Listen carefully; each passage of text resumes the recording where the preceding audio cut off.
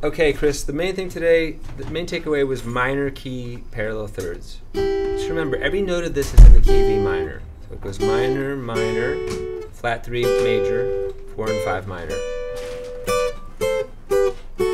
And that can also be played at all 5 pairs.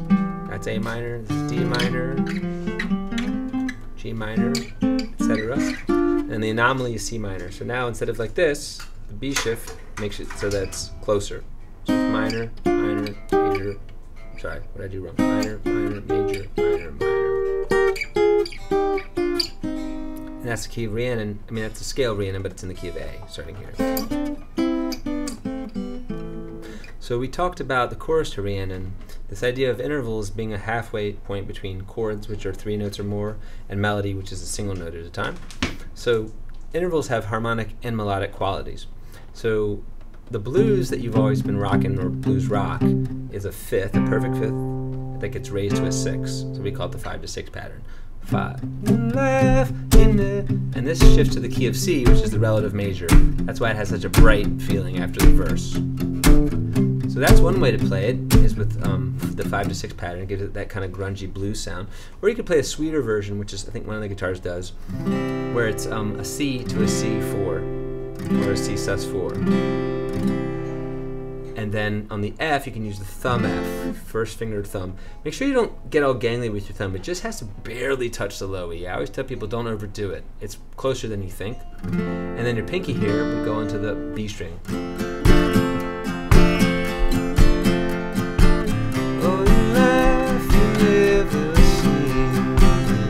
And these two guitar parts complement one another and go together very well. And then we talked about this F more generally, how it could be used to play certain songs. So one was Dreams. Now hear you, and how part of the reason Spoon Guy likes it is because you keep the first string open, which creates a kind of dissonance usually. Certain chords sounds better than others, but Dreams just does the thumb F to the thumb G for most of the 3-minute span. Want your freedom. Then you could kind of embellish if you want. The first string sounds really good too. The other example, if you want to continue to work on that song, was Under the Bridge outro, which is, I think they do it a little different live, but this is how I do it. It gets the point across. A to C, keeping the first string open throughout G and F.